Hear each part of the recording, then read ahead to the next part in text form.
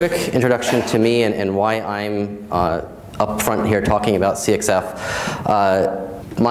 As he mentioned, I'm employed by Talend as the VP of Open Source Development. I have kind of assembled a team of 8 people. If I went through the names, you'd probably recognize them. We have like JB and Sergey and Colm and a few others that are very heavily involved in Apache, and their primary jobs are basically contributing to the Apache projects. And I've been working on web service and SOA related technologies for a very, very long time. I was part of like the original team at Iona that was developing various SOA stuff and kind of went to Progress and Fuse, and now I'm at Talend. So I've been working on this stuff for a very long time. But none of that's really the reason why I'm up here talking about CXF today. That's mostly because of my involvement at Apache. I've been involved with CXF since the beginning. When CXF went into the Apache incubator, I was one of the original people that were there. If you take a look at all the commits on the very first day that the repository appeared in Apache, my name is amongst those commits and stuff. So I've been with CXF for a very long time. I'm currently the PMC chair of Apache CXF. Kind of one of those glorified titles that doesn't really mean anything, but it kind of, it does show that I've been there for a very long time. I've also, along with CXF though, I've been involved with a lot of other projects at Apache. Maven was the second one that I was kind of involved with, mostly because trying to get CXF to build with Maven, I found all kinds of issues with Maven and went through and fixed them, so I got involved with that. And then obviously CXF builds on top of the web services stuff, so we had to get involved with that. And then obviously Camel and Service Mix that are leveraging CXF for their web services, and areas as well with the OSGI stuff. And I've contributed to patches here and there for a bunch of other projects and things and stuff like that. So basically just a whole bunch of stuff throughout Apache. I am an ASF member. For any of you that really don't know what that means, it's every year or twice a year the current members of the ASF kind of vote in additional people into the ASF. There's roughly 400 ASF members, and if you're kind of curious about really what that means, Shane has a talk tomorrow, I believe at 10 a.m. About the Apache way, and he'll go into a little bit more about, okay, what does it mean to be an Apache member? One of the things that the members do every year is they vote in the board of directors, and I'm currently serving on the ASF board of directors as well. The next vote is next week, so we'll see next week whether I remain on the board of directors or not. But as of today, I am serving the ASF on the board of directors. So as you see, I'm very heavily involved with the Apache projects and the foundation, and that's really what kind of gives me the expertise to be able to stand up here today and talk a little bit about CXF. I'm sure most of you know what CXF is, so I'm really not going to go into depth about what CXF and a complete history, because that could actually take an entire hour presentation. It really could. So I'm just going to kind of cover some highlights about CXF. As I mentioned, it entered the incubator many years ago in August 2006 as kind of a merger between the Celtics project, which was kind of an Iona-driven project at ObjectWeb, and Xfire, which was another stack written by Dan Deephouse, or primarily by Dan Deephouse over at Codehouse.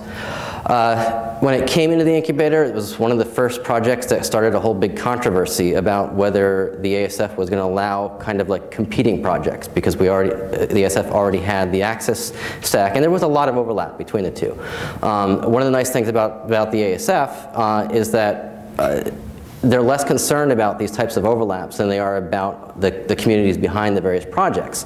So even though it was kind of like an initial controversy, it really didn't amount to much, because from the ASF standpoint, it was like, well, is there a community that's willing to drive this, that may have different ideas or different directions than the current Access community?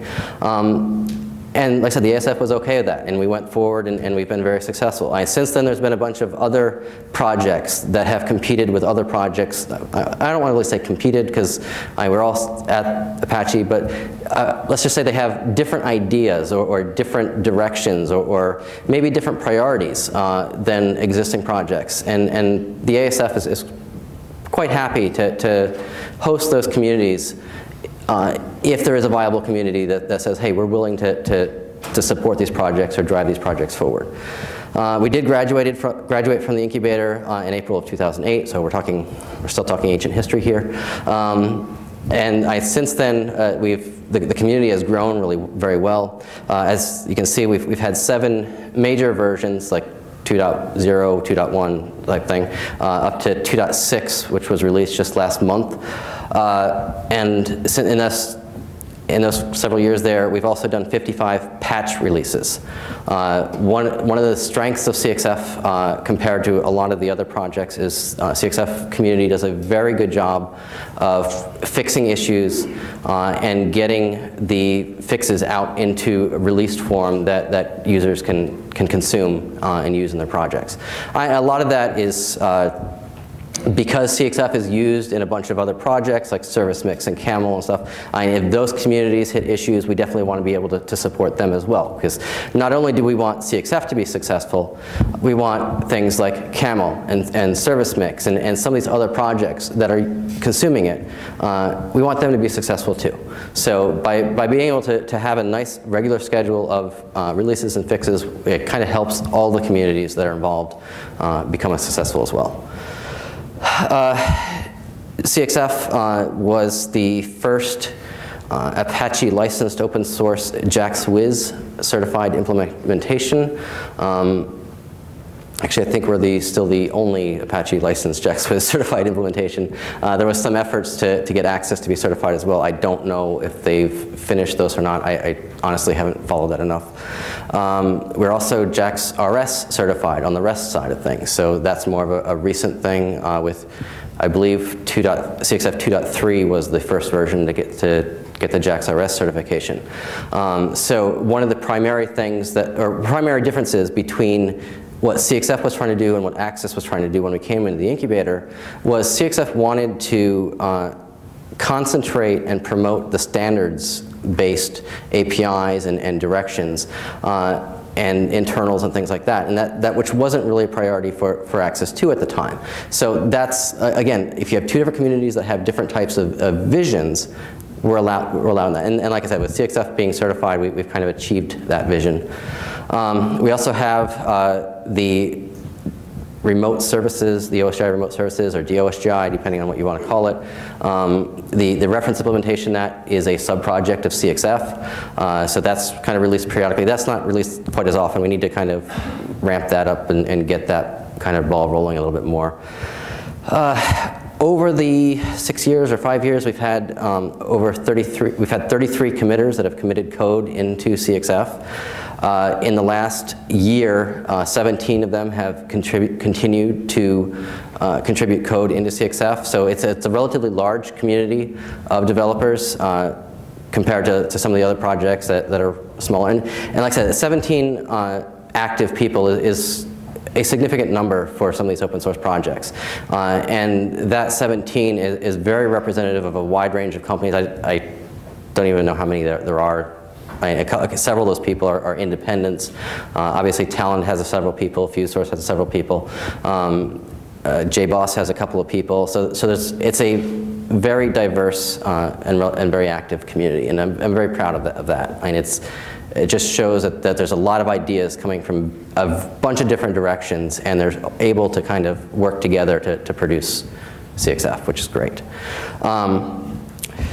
CXF is used by all kinds of companies. I mean, this is just a quick kind of list of some of the big names. Obviously Talend, because I'm here. FuseSource does because I'm here. JBoss uses it.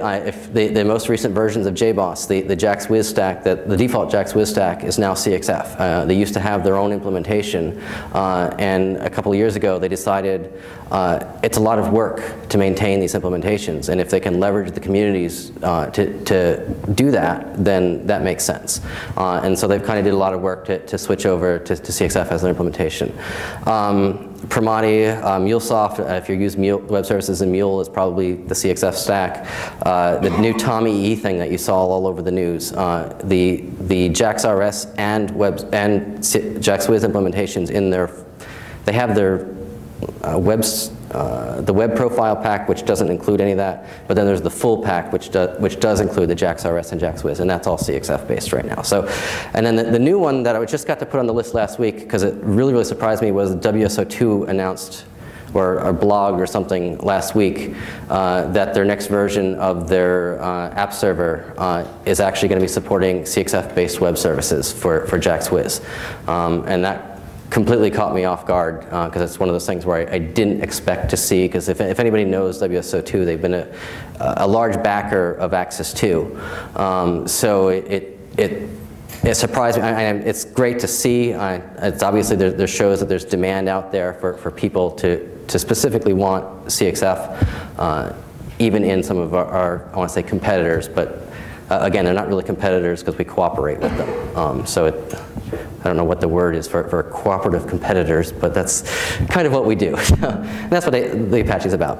And like I said, it's embedded into, like, because CXF was designed to be very lightweight and embedded, there's projects all over the place. One of the things that I discovered like a few months ago is if you actually Google this string with the quotes, this is the title that's at the top of the default CXF web services page that lists all the services that are available in CXF. So if you actually Google that, you'll see like page after page after page of things that Google has found. Like Google AdWords, their web services is actually CXF based because you can see the services list.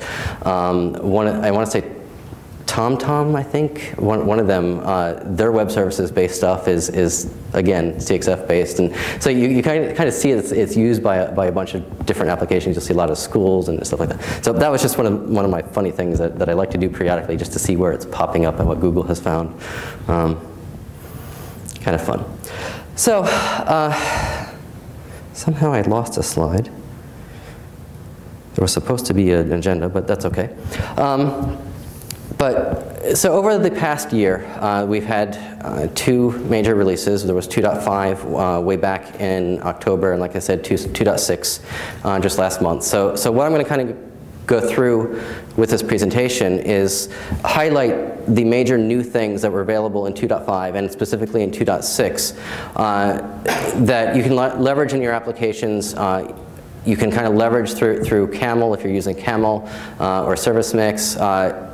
So that you can kind of get an idea of all this new functionality. There's a lot of stuff going on. Like I said, with 17 committers, there's just a lot of stuff happening, and it's kind of hard to keep track of. So I just want to highlight all this stuff, and so you can kind of start thinking about how can this fit in with your applications. And then I'm also going to go into a little bit what we're planning on for the future as well. But that's we'll get to that. It's a little kind of, I don't have a perfect crystal ball, but so we'll have to talk about that a little bit. Now, like I said, 2.5 was released back in October of 2011. The major theme, if we wanted to highlight one big theme of 2.5, was security.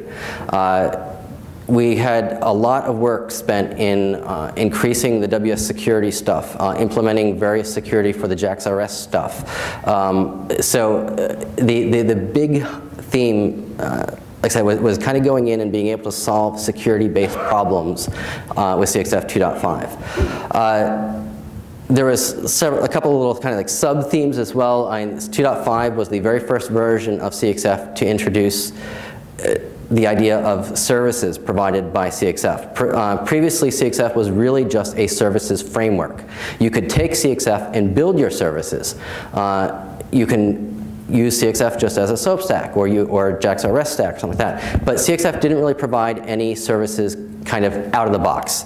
So with 2.5 was really the first version that out of the box provided two different services. We have a WS notification service, which I'll cover in a minute, and a security token service, which we'll also cover. So that was kind of a major new direction for CXF in that not only are we providing the framework, we're also providing some enterprise level services that you can either use as is or use as a basis for like enhanced functionality in your enterprise applications. We also had a bunch of WS star updates. We always do, like RM11 support and metadata exchange and some security updates, and I'll cover some of that. And then JAX-RS being REST and all that stuff, we always have a bunch of updates there. But I'll go into details on some of them. As I mentioned, the big theme, other than security, the addition of the services was a big thing for CXF. The WS notification service was kind of ported from the WS notification service that's been available in Service Mix for many, many years. One of the problems with the notification service built in the Service Mix was very tied to JBI. If you're not deploying a JBI environment, you really couldn't leverage the notification service that was provided by Service Mix. So one of the things Guillaume Nadet did a lot of this work was he kind of removed the JBI stuff, ended up basically just using pure JaxWiz interfaces. We've had to add a couple of CXF specific hooks, but for the most part, he was able to just kind of rip out the JBI stuff, replace it with JaxWiz stuff, and kind of make a standalone notification service that we can kind of ship with CXF. It's based on, it kind of uses ActiveMQ as a backend for some of the pub/sub stuff and some of the notices, partially because ActiveMQ provides some nice hooks for getting notifications out of ActiveMQ about when certain events are triggering and stuff like that. So, but most of that is abstracted, again, behind another API, so if we had to replace the ActiveMQ backend with something else, we could, if it can provide the additional functionality. But that was kind of like the first service that we kind of really had up and running, and like I said, that was ported from Service Mix. The other big service that we introduced in 2.5 was the security token service.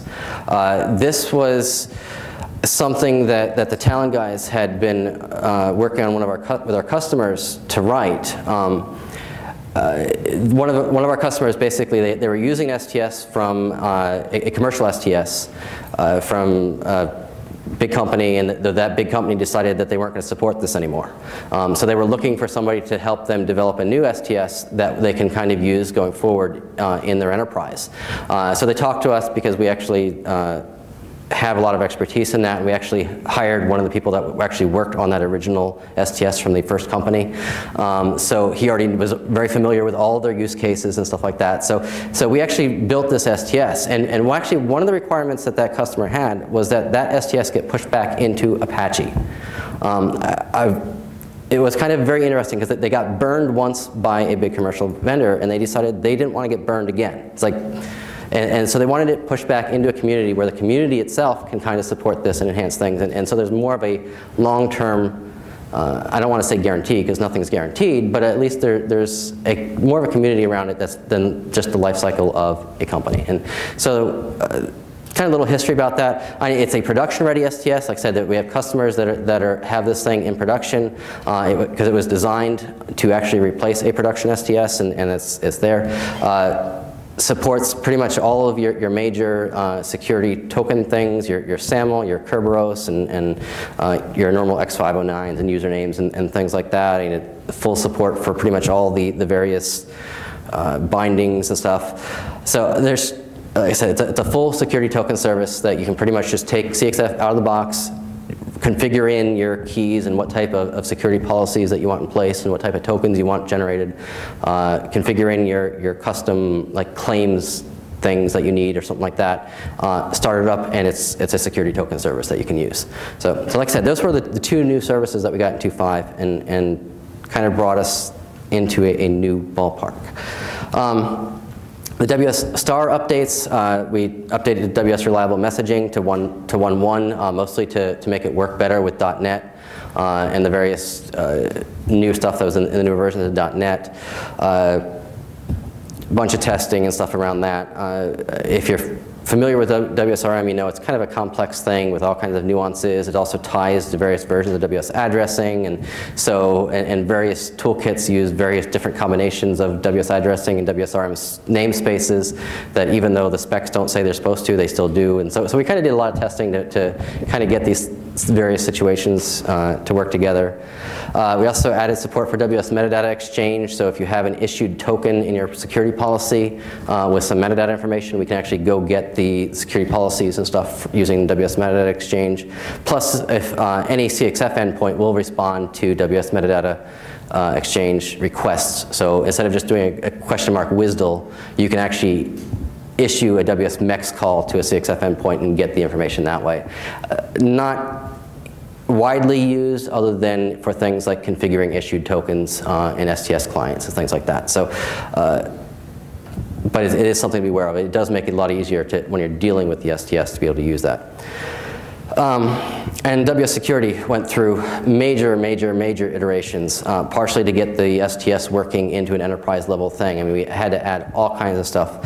At the time, we didn't support things like Kerberos and SAML 2. We only supported SAML 1, and all these various claims and stuff like that. So we had to do a lot of work on WS Security to get the STS to even work. So a lot of, if you're dealing with WS Security stuff, the changes from 2.4 to 2.5 were massive, and it's still something that's ongoing. And I definitely recommend people to go to at least 2.5, if not 2.6, due to the additional interoperability testing that we did with WS Security, just to make the STS a successful product.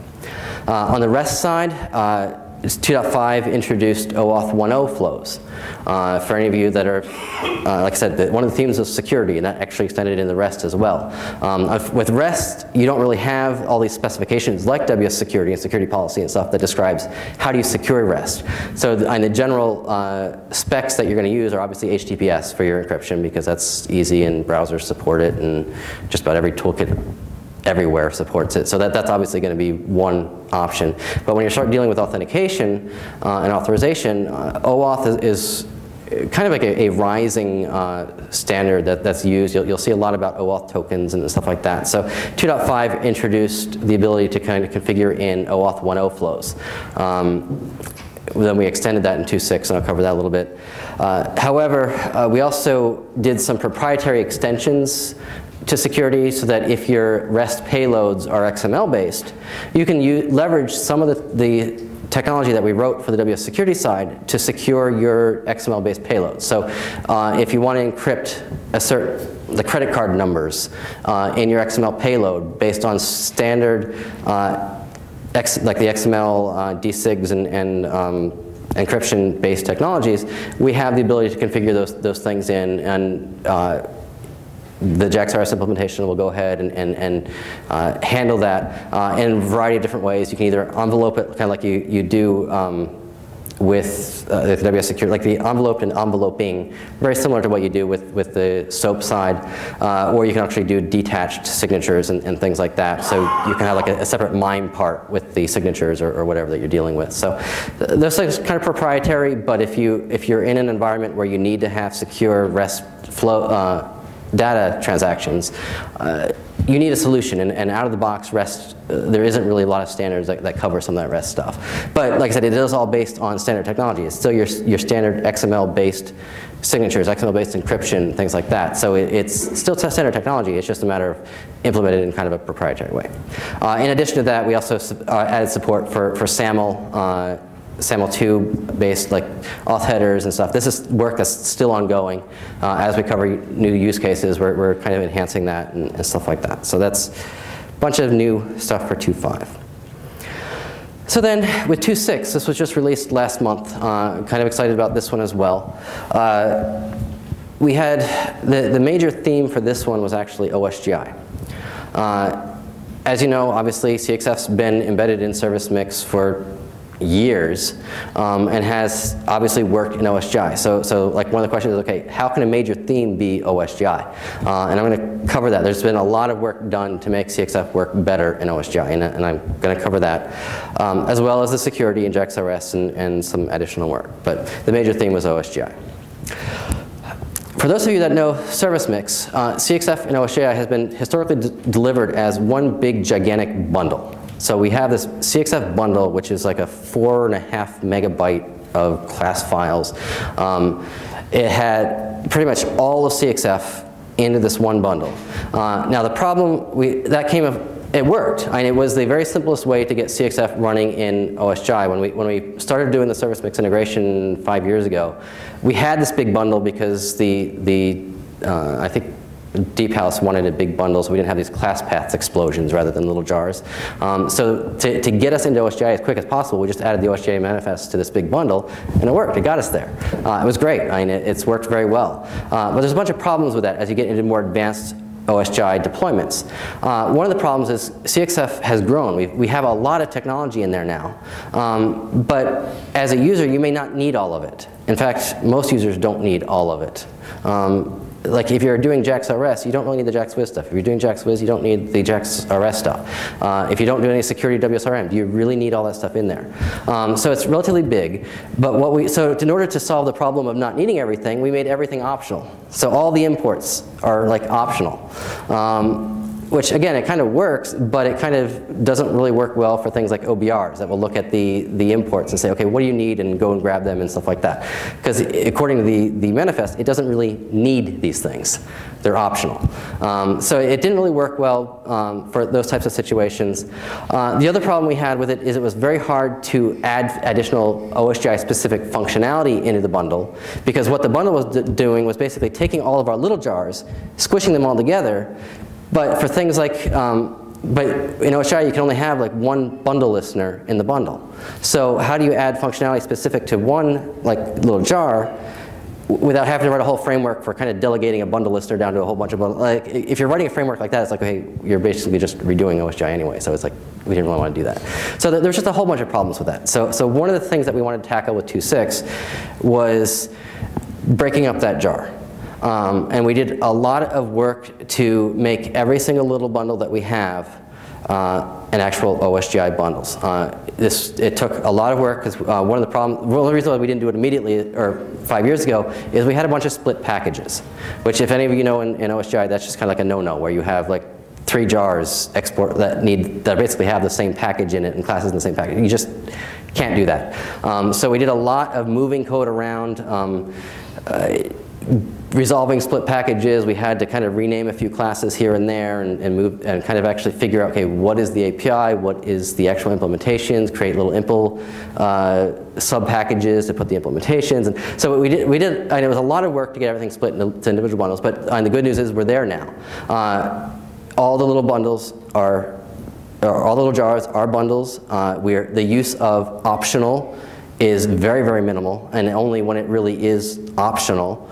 So things like working with the OBR actually works better now. I mean, because you can actually say, I need CXF WSRM capability, and it will go and grab pretty much everything that WSRM needs.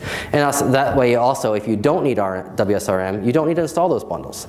You don't need, if you're only going to be using JAX-RS stuff, you can kind of skip all the WS star bundles.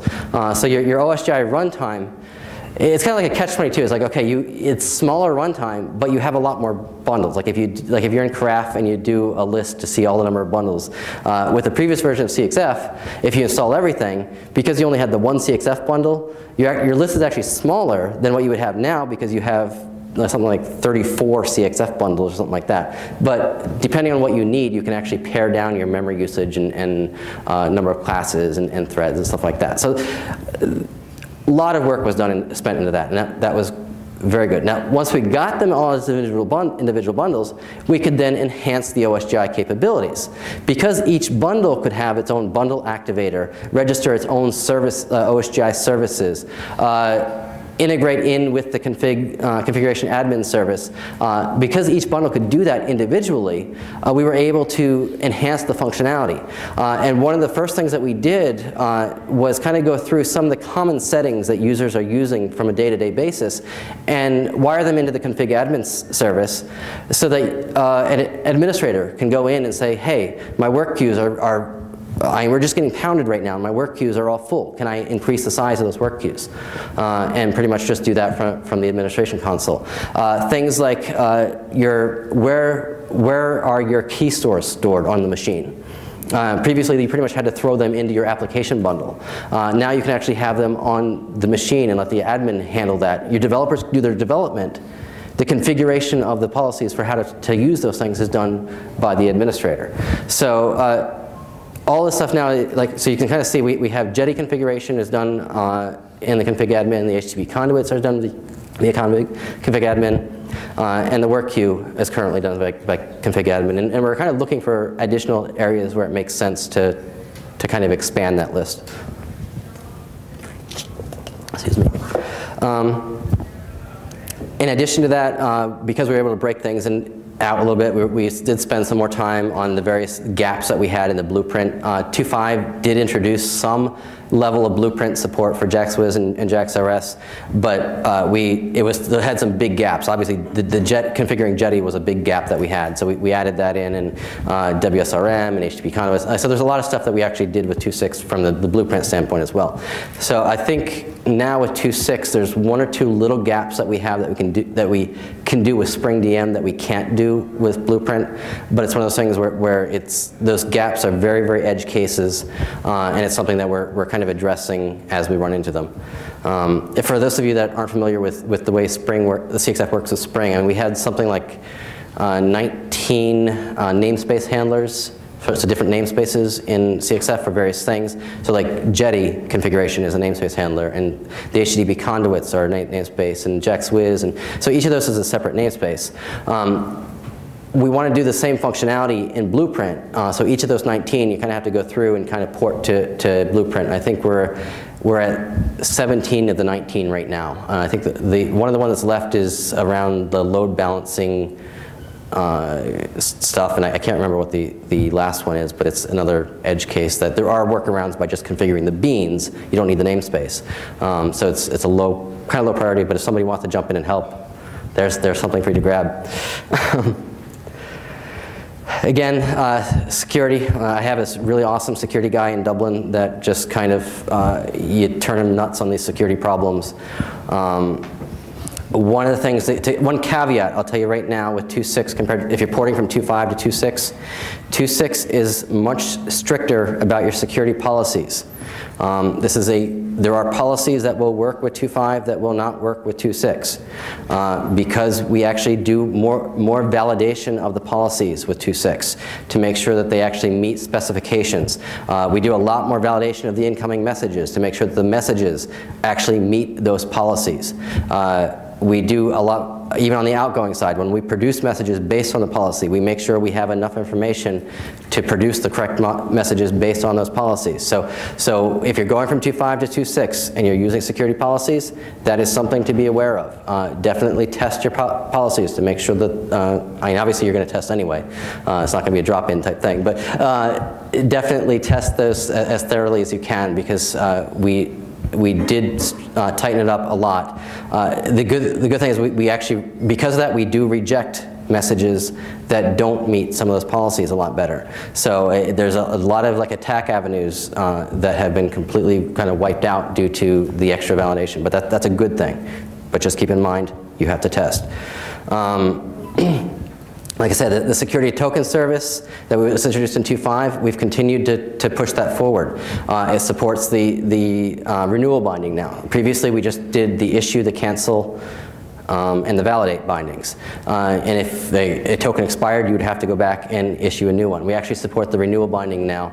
So if the client knows a token is expiring, it will go ahead and renew it. It kind of just saves some of the additional processing and stuff and things like that. Bunch of extra pluggability in the token service for handling complex claims and things like that.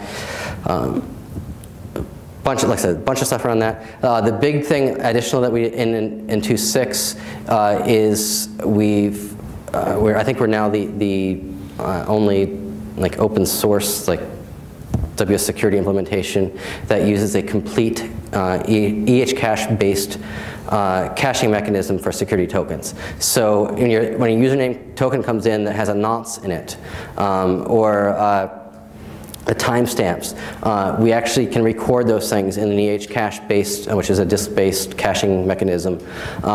So we can actually detect replay attacks now. And reject messages based on the replay attacks. Previously, you could do it previously, but it was a memory-based store, basically just a hash map of or I want to say a hash set of nonces or whatever, and just contains. So if your application shut down and came back up, that whole map was gone, and you really couldn't do anything. Or if you kind of have a distributed ESB and you need to kind of mesh things together, you would have to do a lot of writing custom code to do that.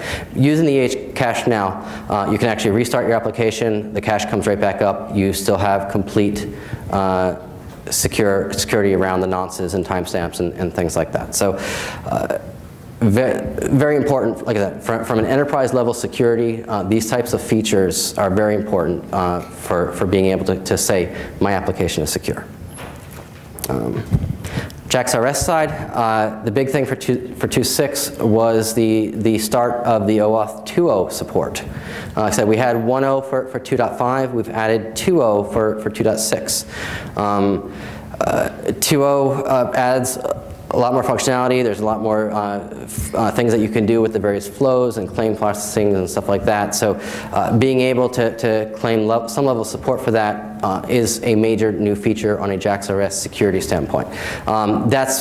We have initial support there. We have a simple sample that shows some of it working, but it's also something that's work in progress. These OAuth specs are kind of complex. There's a bunch of edge cases. There's some concentrated cases. We're working on the concentrated cases.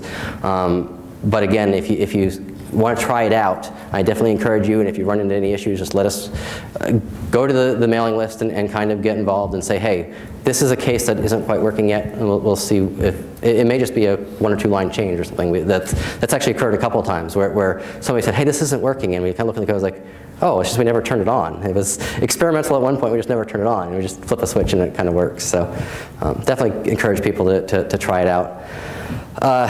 Bunch of additional, a lot more of the JAX-RS stuff is pluggable, so your context providers are pluggable. There's various, again, like SAML things with the OAuth stuff that you can kind of plug in some custom validation stuff, claims processing stuff. There's some more security related token things with JAX-RS that you can kind of get involved with as well from a pluggability standpoint. So again, one of the things that we wanted to do from a JAX-RS standpoint was really figure out how it would interact with some of the security stuff that we're working on. Going forward with that, one of the things that we're also doing is with the STS is try to see if we can get JAX-RS services to grab tokens from the STS and embed them either as like HTTP headers if you're using like the fingerprint. So you can do like a SAML fingerprint as an HTTP header, or possibly as like a separate MIME chunk on your REST-based thing. So we're definitely got a lot of ideas around how we're going to secure some of these REST things. And that's kind of, a lot of what you're seeing in 2.6 is kind of the base for where we're going with that. We also, some of you that have been working with REST have heard of CORS. This is one of those specs that I almost know nothing about, but if you're a heavy REST-based person, you have to do with these it's called cross-origin resource sharing. CXF, JAX-RS implementation does have a module now for handling CORS requests, and you can kind of configure these CORS components in and to handle some of these cross-origin things. I've seen some people actually just, one of the reasons why we moved it into a new, it used to be as part of the JAX-RS core, but we actually moved it into a separate module because the Wink team actually, Apache Wink is another JAX-RS implementation at Apache type things in the incubator. They were actually talking about grabbing the CXF CORS module and seeing if they can use the CORS stuff with Wink because we've had developed this so again, pulling it out into something that's a little more shareable kind of makes sense, not just from a CXF standpoint, because you can, if you're not using CORS, you can exclude it. Like I said, the bundles, you can kind of exclude what you don't need. But it also helps with some of the community development to be able to kind of share these things with some of the other communities that are out there. Again, SAML stuff, things like that. So a lot of work done on JAX-RS. Like I said, we have another really good REST guy, Sergey. He's based in Dublin as well. Does amazing things with REST. It's one of the nice things to me about the CXF community is it is very active, but I myself doesn't really need to concentrate on everything because there's really good guys there that know this stuff, those technologies so much better than I do, that we can kind of rely on something. Like I said, Sergey is very good with REST, Colm is very good with security, and so I just don't even have to, if one of those questions come up, I say, hey, that's them, I don't need to research it. So.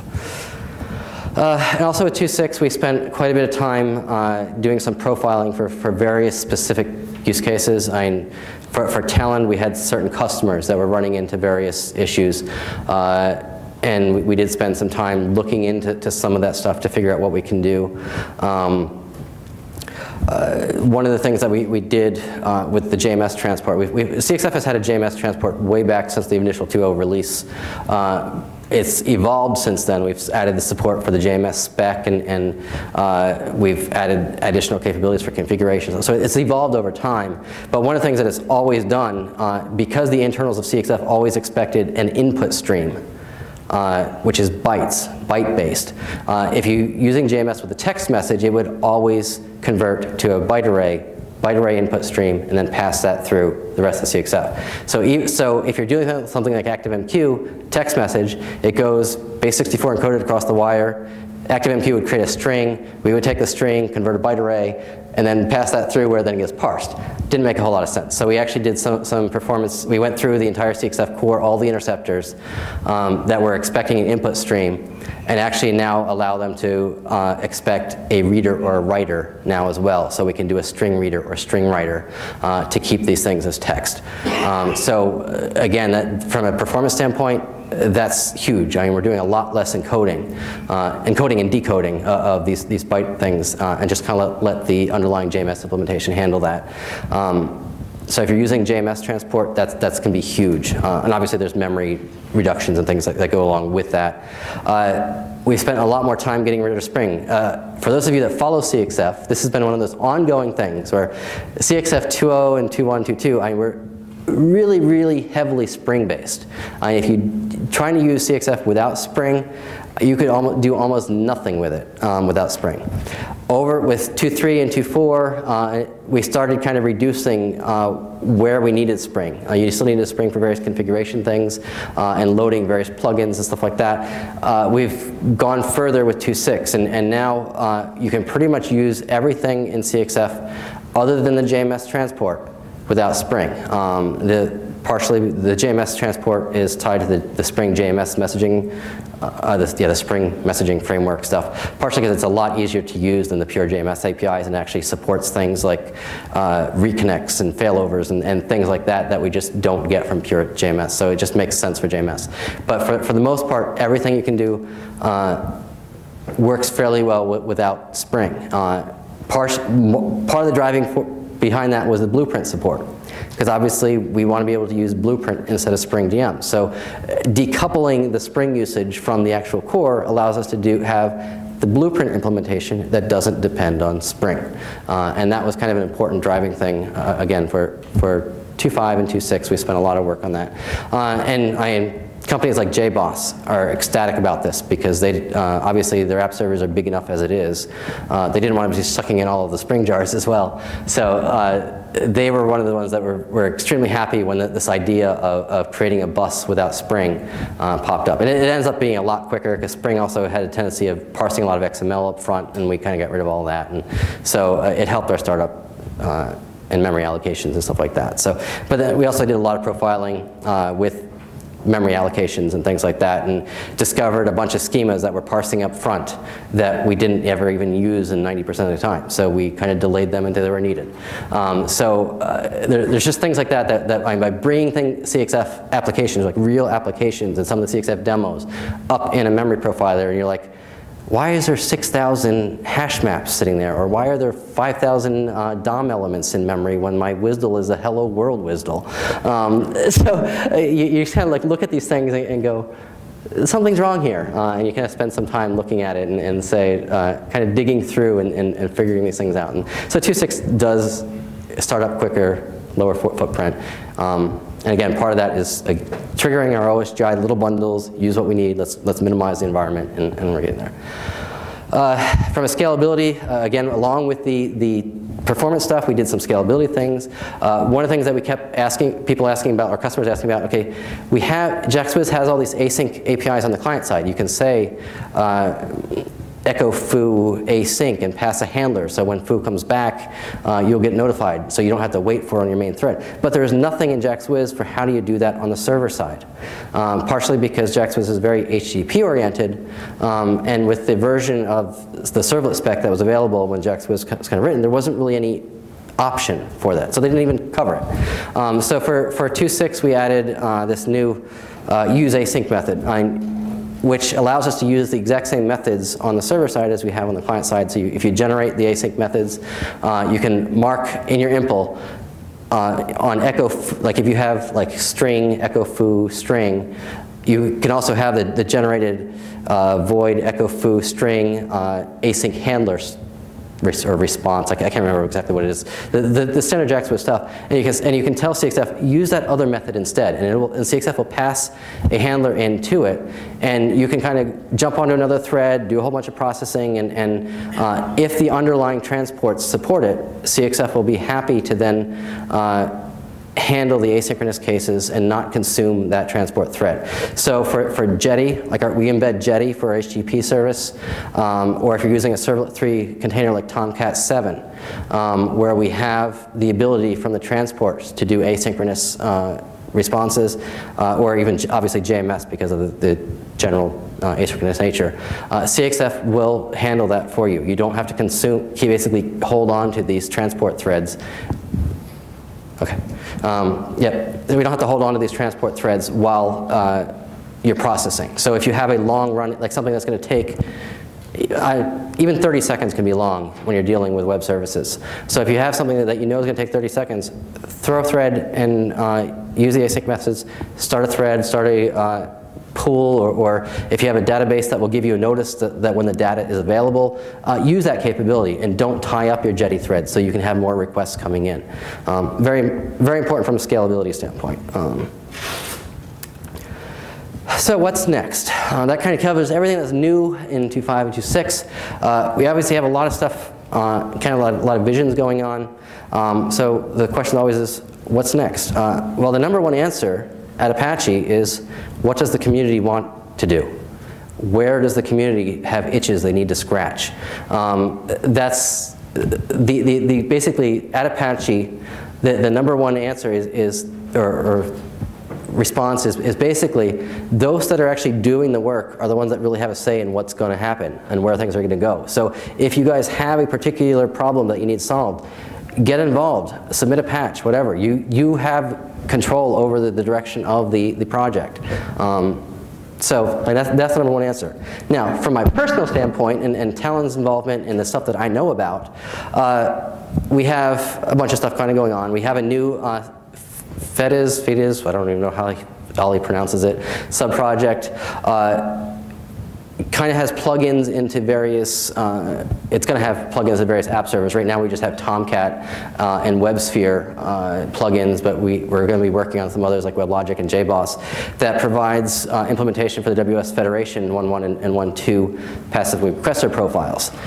So if you, again, this is a security related technology where you can kind of using the various headers and WS Federation spec, you can secure your applications and kind of handle some of the single sign-on scenarios and things like that. Again, this is one of those things where it's really, really cool stuff, but Ollie and Column have really good handle on it, and so I don't know a whole lot of details about it. And that's good. I don't need to. They're doing a great job with it. But it's a new project that we're kind of like to see more people getting involved with as well. Column's working a little bit in WS Security on a streaming version of XML Security. For right now, we use WSS4J 1.6, which basically builds an SAJ model or DOM model to do the security processing. So if you have very large messages, that's a problem. We actually have a prototype of a streaming version where you can actually, like especially on the incoming messages, where you can process the security events in a streaming form. Should be able to handle the large payloads and large messages a lot better. It's also a lot faster. So that's kind of an ongoing work. I've started doing some, my personal, kind of doing some prototyping around WS Discovery. So clients and services, like services can advertise themselves when they come up. Clients can say, hey, I need a service that does this. And they can kind of talk to each other to auto-discover things.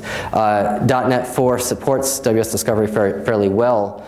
So it's one of those things that kind of give us a little bit of extra interoperability and from a federation standpoint, like a federated scenario type thing. So I'm just kind of prototyping with this stuff. I don't know where it's going to go. It's just kind of these things where I kind of have ideas that I'm kind of playing around with.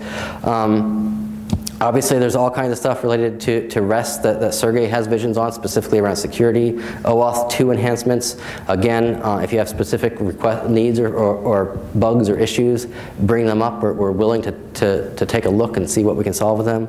And then my kind of pet project is still the async stuff. Again, the JaxWiz spec has never really kind of gone into some of that stuff, so I'm kind of been playing around a little bit more with the async stuff to kind of enhance the scalability server side as well. So we had good bases there, and we're going to keep going with that. So that's kind of where we're going, but again, obviously it's an open source community. I want people to get involved with that, so definitely get involved with that if you can. From a Camel standpoint, I'm also on the Camel PMC. I do a lot of work there.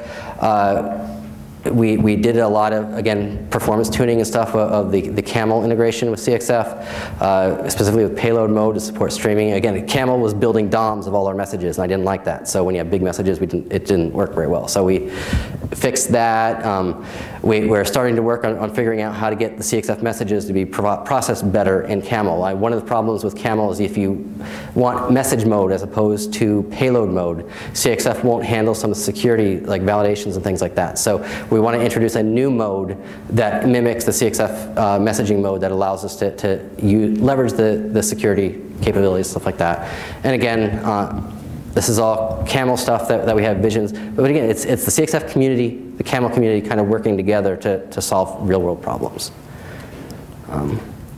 For more information, this is just a bunch of links and stuff. Again, you can contact me, although I prefer people to just go on the CXF lists. They're very important to get involved with the communities itself. For information about the various topics, specifically for security and REST, like I said, Calm knows security like back of his hand type thing, and Sergey, I call him Mr. REST because he does everything REST related. So whenever they're doing kind of new ideas, they'll kind of blog about it to kind of get information and feedback from people. So definitely encourage that. So that's places to go, and that would be it. So is there any questions about, there's a lot of information there about where we are and where we're going. So does anybody have any questions? Do you know if there are any kind of work going on books around this CXF? Because the latest one was like 2009.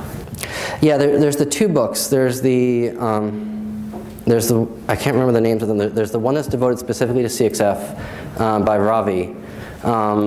And then there's another one that's like Access 2 and CXF kind of combined. Those are the only two that I'm aware of. I'm not sure if there's anything newer that has come up. The only thing I'll suggest is both FuseSource and Talend have a lot of documentation available as well in their products. I don't know, JBoss might as well. I don't really follow that as well. So all the documentation on the STS is actually, if you go to Calm's blog, actually, he did I think it was like a 14-part series of blog entries on the STS and configuring it. Again, that's a very good resource for that.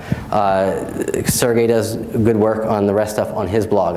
Some of that does get back into the CXF documentation eventually, but a lot of them, because it goes on their blogs first to kind of like solidify thoughts, get feedback, and then it kind of goes into like the Talend documentation is taken from their blogs, and obviously the CXF website as well. So wish I had a better answer, but that's all I know at this point. So yeah. Yes, in your presentation you said the input message only accept like string as the input message type as text. So do you for JMS, yes, yeah. Does it acceptable for the binary messages? Inside of CXF is basically, if you took a look at runtime, it's just a series of interceptors, and it just depends on what the interceptors themselves are expecting. So the initial set of interceptors that kind of come in off of a transport, we're expecting the message to provide an input stream or an output stream, and that's it. We've enhanced those interceptors to also support things like readers and writers. However, there's other interceptors that can transform those things, like for example, gzip. We'll take an input stream and replace it with a new input stream that does the unzipping. However, there's also transports like the Corba transport that obviously doesn't use byte arrays. What they do is they don't set either of them on the message. Like the initial interceptors, either it's going to be an input stream or null, like they wouldn't be there, and would just skip. So we had to add the readers and writers. The Corba basically provides an XML stream reader that kind of wrappers the DII style, like dynamic skeleton. Like God, my Corba days are like so long beyond. It's like escaping my brain. But basically, it's the XML stream readers and writers that wrapper the dynamic things in Corba. I don't remember what they're called. So it's really not byte arrays coming in off of Corba. It's these dynamic skeleton things that they do. So it obviously, all those initial interceptors that deal with streams don't do anything with that. They see that there's not an input stream there, and they continue. So that's how CXF is kind of designed, is okay, where is it going to go, and what do we need to do to support additional things? So. Thank you. Yes. How easy is to configure and deploy your own security model right now? It depends on what type of security model you're Well, you have only entitlement store, entitlement APIs, and basically own notification APIs. Is it easy to plug in all security models? It depends on where you're trying to plug it in. I mean, like obviously, like into the STS, if you want to just produce custom tokens, that's one thing.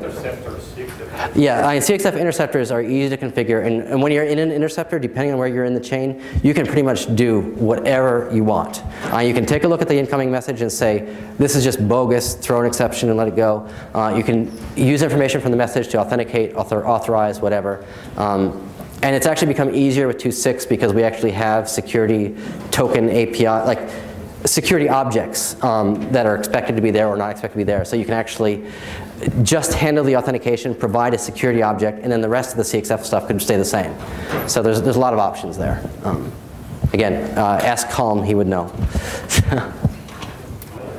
So anyway, I think our time is up. Thank you everybody for coming, and a lot of information.